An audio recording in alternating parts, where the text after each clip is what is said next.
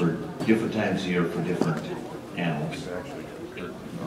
So I'm Clayton Wilkerson. Usually you'll have my mom or dad up here, but you guys got stuck with me today, so it'll be okay. We're in North Iowa, so be about 45 minutes west of Des Moines. We have three Accu-Steel barns, a commodity shed, and then a 400-foot and 320. We run a custom reset embryo operation out of ours. I'm Kyle Franzlubers, had a cow-calf barn put up in 2015, and calving out through it in 16, and 2 turns a year through it. I'm Travis again. I do Clayton's parents, Clayton's work on embryo as well as veterinary. Well, how do we want to start out this morning? Anybody have a question from the crowd? This is your guys' chance to ask the producers.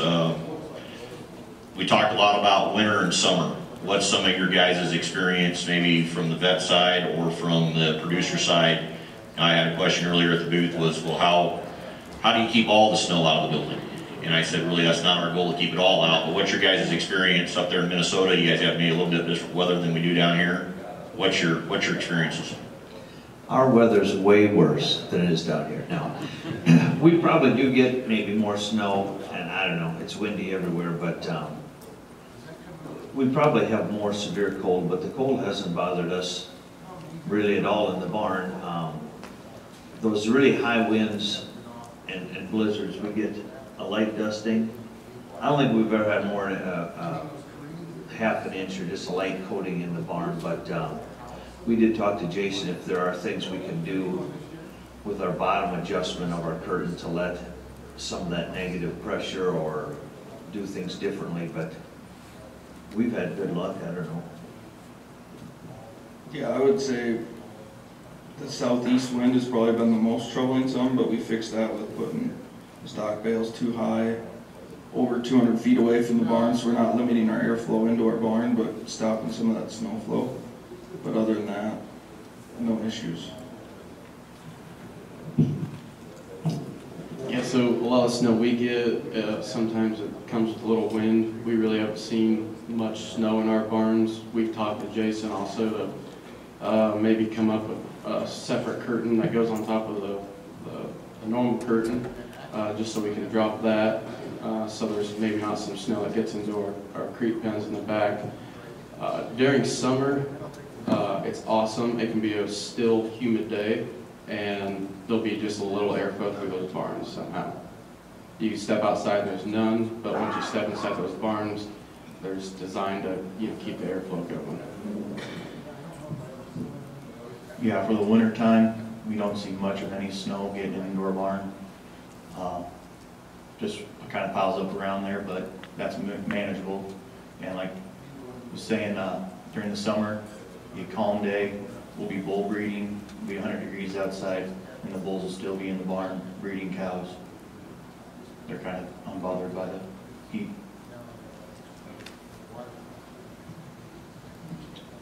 Any other questions?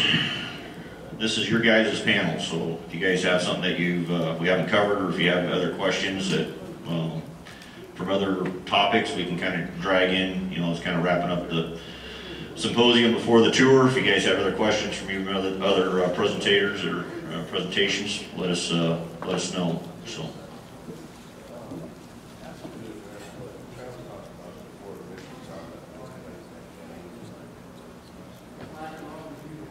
Minimizing dust when you're bedding. Have you guys?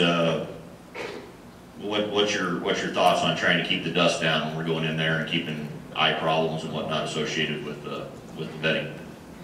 So when we bed, we'll feed beforehand, so all the cattle and some of the cows will be up at the bunk eating, so there's less animals back on the bed pack. And then as long as there's a south wind, we'll keep that curtain open and blow it back in there.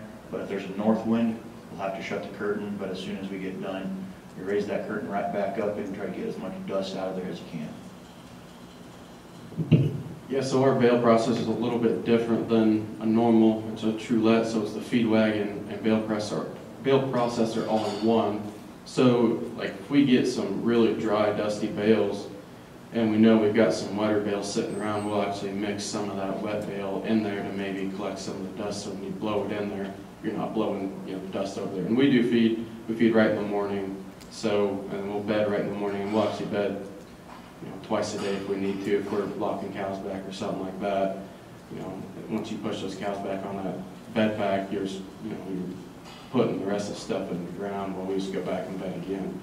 But I mean, like he said, there's a south wind. You know, you open that and that dust just goes right out. And as long as you have, you know, the ridge vents, that'll help get rid of a lot of the dust also. And then to have your east and west curtains open on the end of the door, that helps. Yeah, we always make sure, like I said, our curtain's almost always open, fully open year-round, but for some reason, if it is weather that we've had it shut, we make sure we open it some, and it helps clear it out. I do have a question for anybody up here or in the crowd. We've just started, last year we did it, so when our cows start cycling in the barn, you know, we AI so many cows and we have so many bull bred, but we have about a 60-day total calving period. They get cycling so hard that we've had to feed MGA to stop our cows from cycling because we didn't want to. It was before we were going to AI. I don't know if anybody else has done that. It seemed to work fine. Then we took them off. We went through our veterinarian and took them off. I think 7 or 10 days ahead of when we put cedars in, or okay. I will have to recheck on that, but we just had too much ride. They cycled so hard, and we were getting too much riding, and you know, we did cause a couple injuries from that. So I don't know if you guys have run into that, or anybody in the crowd has used MGA to hold that cycling down. And it seemed like our breed up was good. I mean, so, and definitely the ones we don't AI everything. The ones we turn off pasture, obviously they all cycle closer to. So I'm just looking for opinions. Yeah, I guess we never have many hip problems or feet problems because of the riding, but we're, you know, all we do is embryos. We don't have any bulls, we don't AI or anything, so we set up so many cows, and you know, you can watch those cows so close, so if one does get, you know, a slight hip problem or something like that, we can pull it off as fast as we need to. But I mean, we've never seen any hip or any riding problems by any means. Yeah, we haven't really seen much issues either. I will say the cows do seem to cycle a little bit quicker, a little bit easier in a barn than maybe out in the open. Yeah, just reiterate the fact of Clayton's. I mean, we'll set up pins of 18 to 20 at a time. I mean, it's like an episode of Girls Gone Wild there for a while. But truthfully, yeah, we'll have some injuries here or there. Nothing I wouldn't say is traumatic. Yeah, I mean, yeah, we'll have some feed issues here and there, but truthfully, nothing horrible. I do get a little nervous just on the repro side. I mean, running the MGA prior to a cedar, you do get some residual stuff. But I just, the longer they can get off of it, the better. But when you pull that MGA, you're going to have them come right back in. You know as well as anybody who probably saw it. You know, you pulled them off, and so then you gotta weigh. You know, if you're breeding, or you do, what's your voluntary waiting period? Are you waiting 45 or 60 days post calving before you're breeding or cedering or however you're doing it? Yeah, pass the mic down. We're calving those cows. They're starting the 1st of March, and then we're breeding those about the late May, 20-something of May. So. Yeah, it seemed like they cycled quicker, harder, and we just didn't want, you know, it was our first time too, maybe we just didn't know how to handle the activity that much in there. So, it seemed to work fine, but yeah, we're looking for advice on, for sure, when to get that MGA out of there, or 2 weeks. We had a question out here about bedding. Since we're all in the cow-calf production up here, I'm sorry, Travis, did you want to Finish that up? Okay. We had a question about bedding. So how often, how many bales, do you guys keep track of how many pounds per head? What's, Clayton, you mentioned that your family has the feed wagon that does the blowing also. That's kind of an interesting tool that's kind of new on the scene. But talk about your bedding program and how often you scrape. Just kind of give us a rundown of your scheduling on that. Okay, so we'll feed before anything. Usually because Travis is probably coming that day to put embryos in, and he wants those cows full. But when he's not coming, we'll feed in the morning. We'll bed right after that, and then we'll actually wait till probably the end of the day to scrape. Or if we got tours coming through, we'll scrape first thing before we do anything. But that way, those calves and cows just aren't slipping when they're trying to eat. They're all trying to push at the bunk. We know that. So if they have that manure on the ground, it gives them a little bit more traction. You're not slipping a hip or spreading legs or anything like that. For bedding, we do about 2,400 pounds per barn. There's 150 cows in each barn. So I'm no math genius or anything. Somebody else can do that math. And we do that in both of our barns. One's a little bit bigger than that, more square footage. So one of the barns is 48 or 46, and the other one's 60. So there's 14-foot difference in there. So you said every day you do 2,400 pounds of bedding for each barn. For each barn, and you got 150 cows per barn. Right around. So you're running 16 pounds of bedding per day. Yeah, about right then. Okay. So, and that's the handy thing about our feed wagon and bale processor being all in one. We can track, if it's less of a humid day, which never happens in Iowa, but for instance, less of a humid day, we don't have to bed as much. If it's a really humid day and we know those pens are going to get wet faster, we'll bed a little bit more to maybe offset, the timing just a little bit of how fast they get wet. But if they if it just rained a little bit, we'll go bed that pretty heavy. But let's just say during the summer, it's not so humid. We might only do 1,200 pounds of barn, just go put a light drifting over it. Our kind of rule of thumb is if you can bend down and your knee gets wet, it's time to bed. So, that's kind of what we do, I guess. What are some of the other programs up there? Yeah, we would bed every day as well. We bed at night because we feed at night, but we are closer to the 28 pounds per day. And we would also figure about 3 bales per space per year, roughly, for bedding. Not including what we feed the corn stalks to our cows. And we process 2 bales per day for sure, which is about 2,800 pounds for 100 cows. Space, the pens that have pairs would get about 1.5 bales, and the open or the bred cows still would get about a half of that. So we run those pens a little bit rougher, I would say, than where our calves are. I'd say that too, not to pull you up with our creep pens, those pens probably get a little more. So when I say 2,400 pounds, and one barn's full of calves and the other barn's just full of cows, so we probably do hit those creep pens where those calves are going to be staying just a little bit harder than the cow pens, to say. What we do is we'll feed in the morning, run by, bed really quick, use 2 bales, so it would be about 24 pounds per cow-calf unit. But when we're calving, we start calving in February, that we'll feed at night, bed at night heavy. So if they calve at night, they're calving in something dry. But then during the summertime, we might go 2 days before we bed again, just kind of bed pack management, like Pam was saying, if you can get down your knees and get wet, you should bed. But for us, barns on top of the hill, we get plenty of airflow through it, so it keeps the top bedding dry, so we can stretch it a little bit harder there. And then when we're back running our calves, we can unbed them once, and it might last 4 or 5 days before it gets to that point. And then for cleaning the apron, during calving, we'll clean it 2 or 3 times a week, not every single day. And then like now, We clean it probably once a week, every Monday morning after we get done with chores, or after they get done eating. We'll go through, clean it, and that's more so just to save time, because we're trying to haul corn, get ready for planting and whatnot.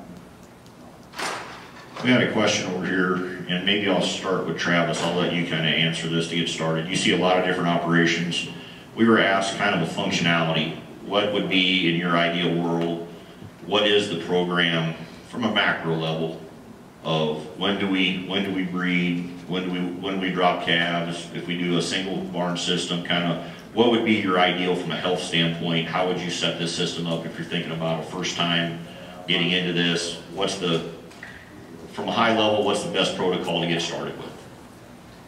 Well, that's an interesting question. I mentioned in my speech or talk or whatever, look at different places and think outside the box.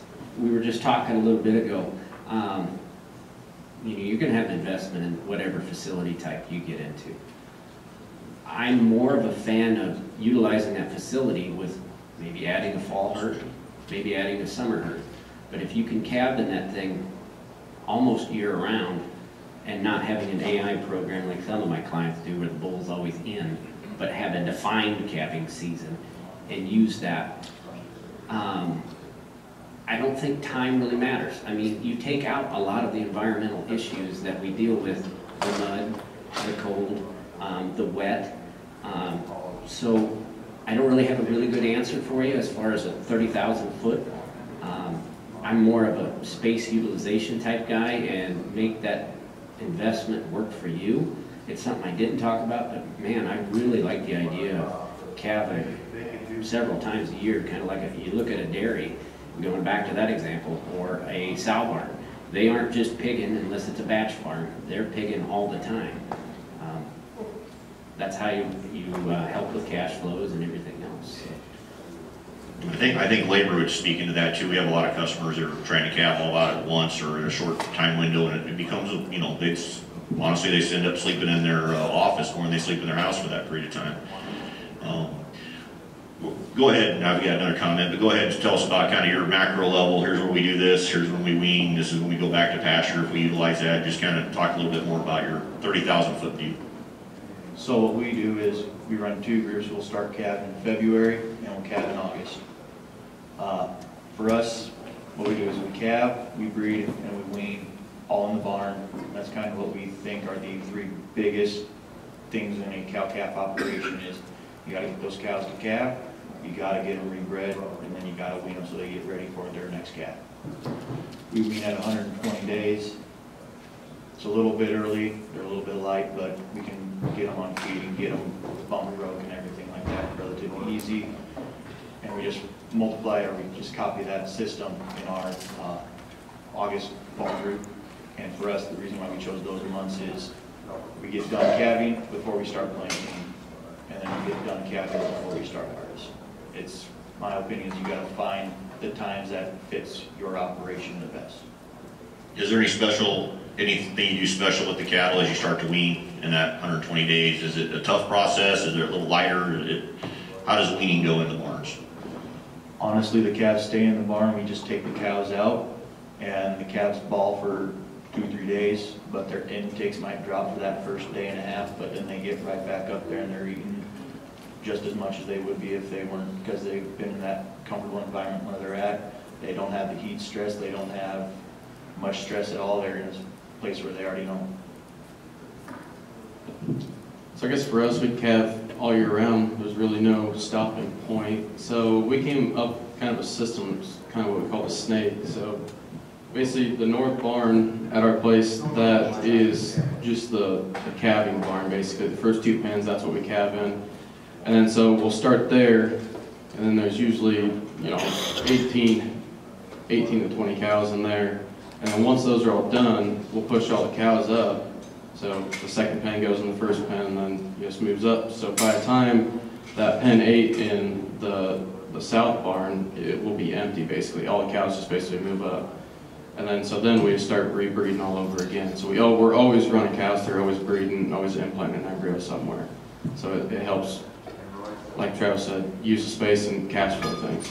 We had a quick question here, Clayton. I'll let you be the first one to answer as we get to the next group. How many bulls do you have in your place right now? 0. 0 bulls. 0. Oh yeah, Travis. Yeah, him right there. He does the magic duty. So no, All right, we don't run good. any. Give us just that quick 30,000 feet, kind of when you, one group, 2 groups, when you do some certain major activities in the operation.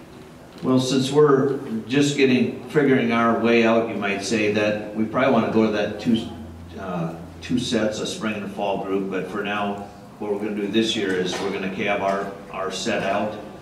Half the cows will stay in the barn, and then we'll wean them in there. So 50 pair, we'll do that. 50 pair will go to grass, and then we bought 2 pens worth, you might say, of yearling heifers that we're going to finish in those other 2 pens.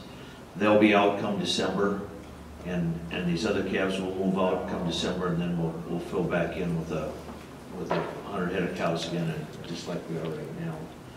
But our only concern with doing that, we think it's going to work good. We've fed some cattle in the barn already, and they feed really well, but we hate to bring in, we kind of knew where we bought these heifers, but we hate to bring a source of cattle in if we're trying to keep our biosecurity on the cows as best we can. So. How many bulls do you have currently on at your place for? Well, we don't have any either, but we lease our bulls. So we AI kind of everything we want to, and then we've gone to, it's our 2nd year, we just lease bulls for the 30, 60 days or whatever we want them, and then we send them home. So on a bulls per cow ratio, or how do you cover that? 1 to 25 to 30, because Okay. we're kind of cleaning up. We're trying to AI everything. Pass it down there. We have 5 bulls on the place. We run 1 bull per 20 head of cows, and that's because we're shooting to get our calving window as tight as we can to keep our calves as consistent as possible.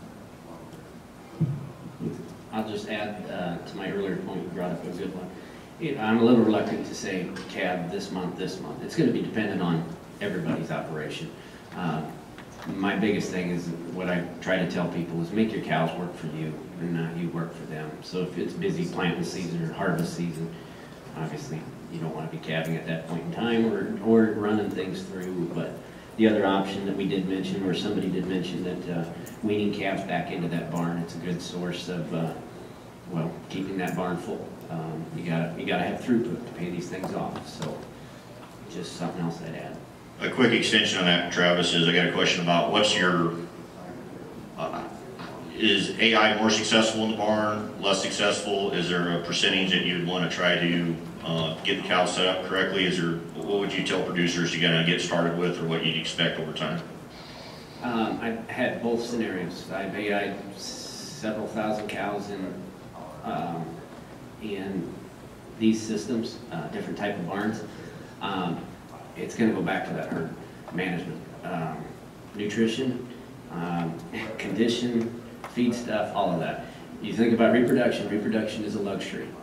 That cow doesn't need to get bred. She wants to get bred, but if she's not got the right feed stuff or the building blocks to take care of that calf, fit in that system, and then breed, it's just not going to work. I went back to my slide. I had find the right cow that fits your situation or your system. Big cows don't typically work real well in these situations. The hardier, I'm not going to say Western cattle, but we get a lot of those in different scenarios. Those seem to work pretty well after you calm them down. I don't AI, so no point. Quick question was for the group that did the February and August group. What are some of the differences you're seeing? Is one working a little better than the other? Is there a cold in February issue or a heat in August? What's your experience with that? I know my wife likes the August calving a lot more than the February calving, but we were calving right in the heart of that really cold spell we had in February, and I mean we had calves lose half years and whatnot. And there's other management issues we ran into. We tried to put heat lamps in their creep berries to keep them warmer in those really, really excessively cold nights. Seemed to help out a little bit, but pretty much it's pretty consistent across the board because you're taking out, not all the heat, but you're taking out the excessive heat in the August group, and you're taking off the extreme wind chill in the cold.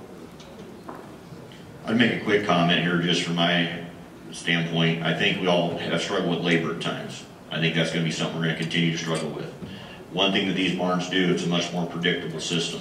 I know one thing that my employees like, when you have cattle under roof, it's livestock, so you can't ever guarantee anything. But we all have a pretty good plan to go home at 5:30. Now, like I say, things go awry and we'll make that some nights, but the idea is you kind of know what your schedule is. So you got ball games, you got kids events, you got employees that have kids that have things to do. It's not the wild, wild west. When you put things under the roof, you've got a much better chance to, like Travis said, have the cows working for you. So, guys that had calved outside on pasture, what was the biggest thing you learned going into the barn? Travis, you got experience with that too, or whoever wants to answer, it's fine. Have a good catch pin or a good bumper. That was always their pasture. The ranch hand works well with time off. Going into the barn, I'll go back to my last comment, really calms me down. Like you can tell. I mean, we got stories, all kinds of stories, Western cattle coming in, but within weeks to a month, you can go up and put your hand on most of these cows. Now, I'm not saying that they're not a little, I don't know how to nicely say that, after calving. You can still get those girls, but it changes the ballgame. I think everyone here would agree with me. I'll just pass it on. I'll let you guys, you're the ones that are doing it, and I'm just getting called out. So we haven't calved in any pastures, I guess. We just calved in dry lots and then kicked them out in the pasture when the grass was ready. But like Travis was saying, we have cows that we can walk up to, scratch them on the head, and they just had a calf. We've had cows that the calf's having an issue sucking. You can go stand up right next to the cow, just standing there and help the calf suck. It's really calmed all of our cows down quite a bit. Even the real flighty cows that are like, you walk in the pen, they just like, I take offense of you breathing. But for the most part, it tames them down pretty good, and it makes it relatively easy. Yeah, I guess we've never calved on pasture. It's always been in the barns. Like Travis said, we get, we're always getting cattle in. Whatever doesn't take an embryo out just so many times, they're going to go to the sale barn because they're not really making us money, so there's no reason for them to be there. So we'll get, new ones in all the time, new loads in, and we only get from two places. This goes back to you knew where your cattle were coming from. We have one place out of South Dakota, one place out of Lakeside, Nebraska. Those are the only two places we get cattle. So one, we know what we're getting every time. They're not going to send the junk one to us. And two, they're quarantined before they even get to our place. And once they get to our place, they're quarantined for 30 days. But I mean, they're in those barns for a month, and there's still some that want to eat you when you walk in there. But for the most part, you'll be able to walk out and pet them after a month. Us too, we calved in more big dirt lots, and I guess the one thing we had to learn right away is that our cows are easy to handle anyway, but as soon as they calf or within a short period of time, we get them mothered up in one of these, we have different pens to put them in for 12 to 18 hours or so, and then, but you have to get those out because otherwise those newborn calves are just nursing a lot of other uncalved cows, and I mean, they'll steal that colostrum like crazy, so you have to get that done, but then once they're into the pen with the other mates that are born within days, I mean, it's a smorgasbord, and they really do. The only thing I guess Maverick said, it's hard to evaluate a really poor milking cow sometimes because they're trading, trading it back and forth. You just have to do a good job of monitoring. Yeah, I would say moving to the barn, it was a lot easier calving, I think. You're not in knee-deep mud in a dry lot or anything else, or wet snow. I don't know who was talking about push a little bit of snow and you could feed and do everything, whereas before we were moving snow across the whole pen to get them water and everything else. It goes back to that predictability. We had a question out here about calls. What's your protocols for calling animals, and then how do you reintroduce when you get new cattle in? What's the protocol to introduce them into your herd, and what kind of genetics? I know we had Travis talk a little bit about what he thinks is his ideal cow coming in for cost and whatnot. But what's your protocol for when you decide to let her go? What are you guys buying back? and how are you introducing that into your herds? So culls, a lot of our culling decisions are based on if she's bred or not. You know, your typical fall time, and then any attitudes or anything like that. We'll finish all of our culls after we wean. We'll put them on feed and then go that route is how we manage. Will you give them another chance in the next cycle, or do you give them one and done? No, we run very tight. I mean, it's with our bulls, once we and then we'll give them 42 days, and if she's not bred, then they're done. And then we'll early preg check at, usually we'll try and be 45 days after we pull bulls, and we'll ultrasound her, have our vet come out and ultrasound, and if she's open, then she'll go right to the fat pen and we'll start putting her on feed. And then for bringing cattle back in, we raise all our own replacement heifers, and we have all red or red-white face. We've pretty much gotten rid of all of our purebred red Angus. They all either been crossed with a Limpflex or Simplex or something or another, or Hereford, that we want all that heterosis that we can get on them cows. And we've really seen our health get better since we've done that, and our calf performance overall. The one thing I'd say is we recently purchased a scale for under our chute, and that's an eye-opening experience on maybe what our cows really weigh. Our cows are too big, or certainly a lot of them, so we're going to slowly trim that down, but our cows would be 15 and a half, you know, at least, and we thought they were lighter. It's kind of like thinking what yourself weighs, and then when you get on the scale, it's generally more. But so we'd like to have a little lighter cow, but we've been happy with the performance. But they certainly eat a lot, and we want to be able to smell them. So our cows basically have a chance to take an embryo 3 times before they're sent outside to the outside lot, and that's kind of what we call our coal pen. A lot of people are like, well, will they breed back? Yes, there's nothing wrong with them. They won't take an embryo. You know, everyone knows it's pretty hard to take an embryo. It's a small slim chance. So we'll let that pen get filled up till about 8 to 10. We'll take those to the sale barn. Another way is if our cows are getting old, getting skinnier. Sometimes it's just this calf suck them down so hard, and then they're hard to get back up. We'll go ahead and get rid of those. We get all of our cows from South Dakota, and then here out in Nebraska, all black Angus, and then red Angus, Hereford crosses.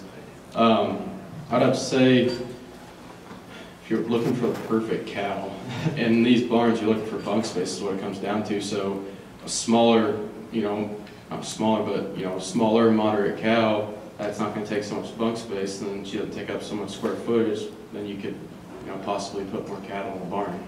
And then whenever those cows come to our place, we ran all medicated systems in our water. So we can medicate each pen by itself, each outside pen by itself. So they get stuck outside for 30 days, and then for a week they go on Oxycontin just to clear anything up, and that way we're not spreading anything. And they don't enter the barn until they're over that 30 days, and we know there's they're cleaned up basically. So our culling process is if a cow comes up open in our spring herd, we'll kick her back to our fall herd, give her a second option there, and if she's not bred then, she gets onto the trailer and goes in the sale barn. Otherwise, a big portion of it is condition. If you have a cow in poor body conditions where she's not going to breed anyway, so she just goes on the trailer with them. And then for when we get cattle in, we'll put them in a dry lot outside the barn, kind of further away from the barn as we can get, and she'll stay in there for 2 weeks, 3 weeks, whatnot, and then we'll introduce her to the herd, go put her up in the barn, because we usually buy them right before they start calving. Feet, legs, size, and then breedability if she's up front or she way in the back. I have run into a lot of these systems where they go from the spring herd and I ultrasound them open, and then they move to the summer and I ultrasound them open, and then they move to the fall, and I like her. I'm gonna move her back, and those cows just cost you money. I think the biggest one I had was 6 years is what that one went through that system. It was a clubby donor. And then that was funny just because I remember that. It's 6 years she'd been open, yeah, of course. But again, making your cows work for you. One thing I like that they mentioned, ultrasound. I love ultrasound. I do it all the time, and I highly suggest back to predictability, especially on the cow-calf side. Why not ultrasound and have your vet do that, and then move your cows and stage them? And that's the beauty of this stuff, especially if you're putting pins in. The predictability that you should calve in first 2 weeks of May, you should calve, I mean, it's not going to exact science, I'll be the first one to admit, but you should calve the following 2 weeks. And that way you're not running out in the middle of the night checking all 18 pins, you're just checking the 5 pins. But again, it goes back to making your cows work for you. We had a facilities question about equipment. In the barn, out of the barn, hydraulic, manual. What are you using? What would you like to go to? Now that you've got barns, and I've got one too, and as soon as we got it done, there's a whole bunch of things you'd want to change. But talk about some of how you handle the cattle and what kind of equipment that you're running. How we kind of constructed our barn, I guess, is just had that front alleyway, and we installed gates in the back of the barn to help with mainly just cleaning out the barn. And when we cleaned out the barn, we used a regular front-end loader tractor the first year, and that was horrible. That was god-awful. Pretty much destroyed the loader on it. We had to go through and rebuild everything on it. That a payloader was a great investment for us, that we knew right away that it's like, yeah, that's something we're going to need for just manure handling side and whatnot. And we also first got the barn, we just had a side discharge bale processor. Within the first 30 days, we knew that wasn't going to work, so we had to go and we bought a bale processor with a spout on it, which that made bedding 10 times better. And pretty much just trying to figure out what machinery is going to work best for you. Like you guys with the processor and the feed wagon one, that's a great option. But also you got to realize sometimes what you have is what you have, and you got to make it work as well. We got an old skid loader that she works good to clean the apron off, and that's about it. We'd like to upgrade and stuff, but sometimes it just, you can't. So I guess how I change our barns, the design, not really so much the design, just the mostly concrete, and then I'd use well pipe for everything. I would not do continuous fence ever again because people love hitting gates and nothing pisses me off more. And then I would go kind of, from the water back. I put like a three foot riser of concrete right there because also people love to press up against when you're cleaning the manure out, and that also breaks gates. And I guess I'd probably put more calving pens in if it was me, just because we've had, we brought a group of 200 bred heifers in, they were going to calve in 30 days. Well, you do the math, that's a lot of calves in 30 days, and we ended up having to build, just out panels in the first pen, which made it hard, it's never clean. I mean, it just made it hard. For equipment-wise, we use 3 pieces of equipment. Track skid loader, our bale processor and feed wagon, and then our old 4450, which we'll never get rid of because it starts when it's -20. I guess handling the cattle. I guess we used a bud box instead of a tub, and that's it's less stress on the calves. You run them in and they're thinking they're going out the same way, and they just run right up the alleyway. I go hydraulic, knowing that we were going to run this many cattle through at once. And I think Travis can agree on that, because sometimes, we just got a hydraulic, it's just I think it's a SU, but it's just a hydraulic arm is basically what it is. But sometimes that doesn't catch, it'll pop out, and then Travis is in there, like, scare me just a little bit too when you've got a cow coming back at you. But I guess that's really all I've changed about it. And your facilities are inside your barns? Yeah, so the 400-foot barn, 80 foot of it is the calving facility and the working facility, and the rest is 8 pens of cattle. Yeah, I would really highly suggest too, if you're looking at building a barn, to really, you want to go look at a lot of systems. Go there and then ask the guys what they will and won't change. I mean, we tweak a couple little things different, but we try to do a lot of research. But and there too, you're trying to save money on different things. We put 64 feet.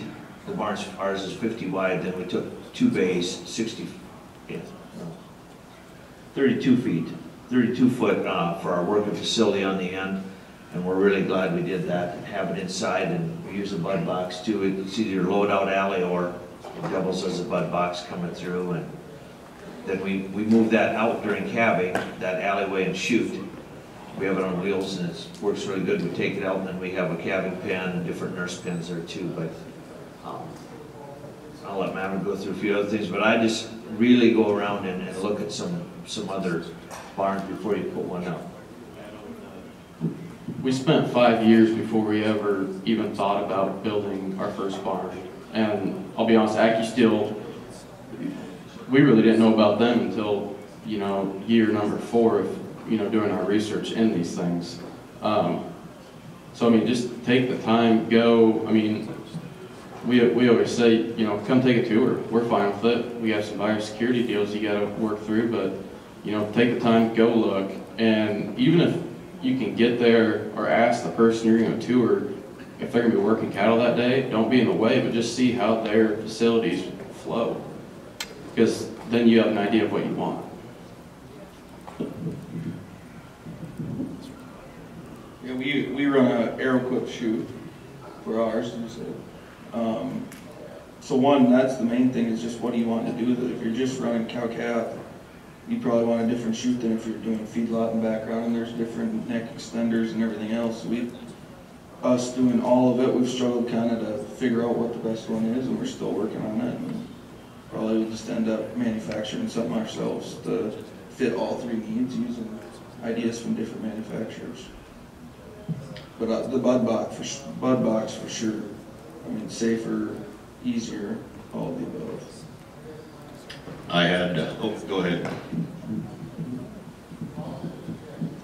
Our working facilities are outside, but I would say if I would ever redo the barn, I would add calving pens and maternity pens and at least one of the 16-foot bays there, just because you never know. You have a set of twins, you have a calf that's lagging a little bit behind and whatnot. Instead of having to makeshift pens out of just panels, you have something concrete there, and you have something that you can really work with and could really utilize that space. Got a favorite question of mine. We're getting, of course, a little cooler today, but I don't think cold enough to kill the flies. What are you guys doing for fly control? What, anything, and how effective have you found that? We'll go around and we'll spray just a generic insecticide around the barn and try to stay on top of that. That's about all we do, and try to keep it as dry as possible. Get water to get away from the barn so it's not cooling up around the barn. Yeah, so we use Soother Feeds out of Frankfort, Kansas, and they put fly, I don't want to say repellent, but in the mineral. And then we go around with a grenade outside the barn in front of the bunk, and then when the cows are beaten, we'll actually go inside the back wall and spray them there, just to, you know, kill whatever's back in the creek pen. Yeah, so we're going to try something new in our mineral this year. We're actually going to use garlic to help with that. And then we use premise sprays on animals, spray, treat the bed pack. I mean, one main thing is cleaning up any extra feed laying around, any manure stockpile. We try and get it as far away from the cattle or anything as possible, because that's where the breeding ground is. So you mentioned manure quick there. What's your guys' plans on? Do you guys stockpile inside a barn? Do you stockpile outside? Do you go right to the field? Do you have some hay ground? We had a question earlier about manure management. Just maybe get a little deeper in the weeds on what happens after you scrape that bin. So we clean once a week minimum, and then we have a pad of cement on the end of the barn where we push it. We can hold, you might say, 2 weeks worth there, 2 weeks worth of cleaning. But we try, like the winter, we'll haul out, I mean, all the time. And then our summer clean out, we'll stockpile by a field where we're gonna spread it. But I would highly, there too, that's where we're going to look at barns. Nobody talked to us really about that area on the end, and I don't know who talked us into it on the end, but if we wouldn't have had that, I don't know, we would have jumped off the roof, right? I mean, Is that covered then, or is that it's just open? It's just open, but we want to make that, it's 20 feet, and you can get by with that, but, you know, and always more, but another even 10 feet, but just for having that room to be cleaning and loading and whatever, just for the short term, that is a must, to have some cement on the end. And but otherwise, yeah, then we clean our barn only twice a year, or that's what we've done to this point, but we probably will try and do 3 as far as the bed pack in the future. To go back to fly control, bedding would be another big thing if you want to try to keep the flies down. You know, flies love manure, so you know, if you got a lot of manure exposing, there's gonna be a lot of flies in there. But if you keep that bed pack pretty well, you know, covered up, you know, you don't gotta go put down 6 inches of, you know, new stalks. But if you just keep that, you know, that nice fresh layer over it, that'll help the flies. We scrape every day, and then we clean 2 pens a week. So what is it? Each pen will get cleaned every 2 months. I think is what it equals out to, or something like that. I can't remember, but and then we trade all of our manure for stock bales for ton. We don't really have. We only got 40 acres, and that's mostly silage, and you can't get corn stalks from silage. So we actually trade all of our manure for ton for corn stalks. And we stockpile it during the winter and during the summer, and they come and haul it off, I guess. We'll scrape the apron 2-3 times a week during calving, once a week when it's not calving season, and we'll stockpile that at the end. We have a manure bay at the end of the barn as well, and we got enough space for roughly 2 months. And then once when we have time, we'll go in, clean that out, and go stockpile it out in the field. For the bed pack, we clean that out twice a year, once before each group we start calving, and we just haul it out and stockpile it, or if we can, we go out and spread it right in the field. I got a quick comment on that from a builder standpoint, and doesn't matter what kind of building you build. I do not like the manure bays inside the barn. I like them on the ends. You're building a barn that's specific to feed cattle, and it's got specific airflow, it's specifically designed for cattle. Don't pile manure where you should have cattle. Get that on the ends of the barns, put it on a separate building if you want it under roof to try to keep it as dry as possible, but don't take up bays inside the building with manure. I know it's handy, but it takes up a lot of expensive real estate. So. Anybody have any other questions for the group? Oh, right over there.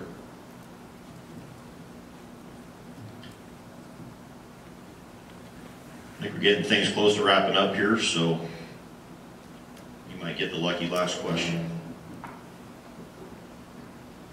You can ask me. I guess I was curious, time commitment wise per day. One of you sound like you do planting, harvest, row crop and stuff. What's your average time commitment per day, especially in some of those busier seasons with your other enterprises? Usually we'll spend about 1.5 hours to 2 hours in the morning with feeding, bedding, and walking the pens. And if we have to treat or pull something, it'll take another half hour or whatnot. And then about another hour or so, 45 minutes in the evening, just feeding when we're trying to harvest and trying to plant and whatnot. That's why we calve so early, so we're not busy with the cattle while we're doing those other enterprises, I guess.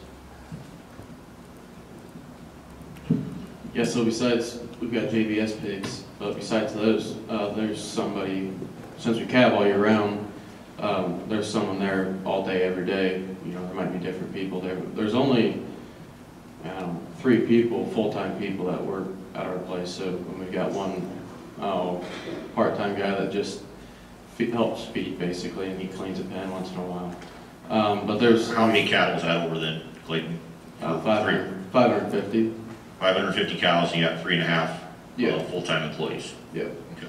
And then, you know, so there's always somebody out there, but I mean, you've got 2 hours of feeding and bedding, and then you've got, you know, during the day you could be treating sick cattle or something like that. I think there's always something you could be improving. Now that's all we do. If we had to farm and stuff like that on the side, yeah, we'd have to split up our time, you know, a lot more equally. But since that's all we do, you know, there's always cleaning to be done. There's always, you know, clean pans or doing something like that. I don't know if we have an exact time frame, but I do know this, it would cut our work for the exact number of cattle, you know, what we've had before. I don't know if I could say it cut it in half. I mean, it cut it a tremendous amount.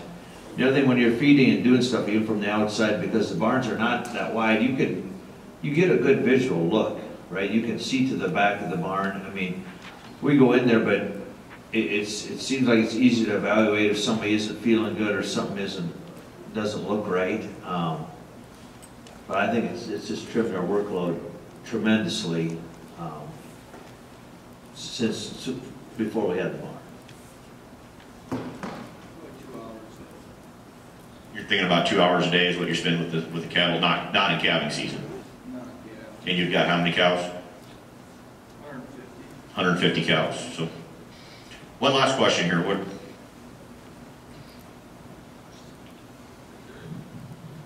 I'm curious what you're using for rations. Are they nutrient dense so that you don't have to feed so much, so you don't have large amounts of manure to deal with high roughage diets compared to that? Is there some secrets that you found on the best thing to use for that so that you can get around those manure management issues? Yeah, I mean, the main key that we do is cheap. It just has to be cheap. But, so our ration wouldn't be dense, it's a lot of corn stalks, and then a byproduct.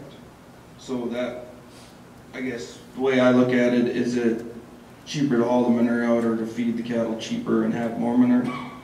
You know, there's a trade-off there where your ration price, I don't know, does that kind of answer what? And it varies from year to year too on the price of everything, you know, obviously with all, some years we have more corn silage or we're gonna have some rye silage this spring. We'll implement different feedstuffs, but it gives you more options, I would say that.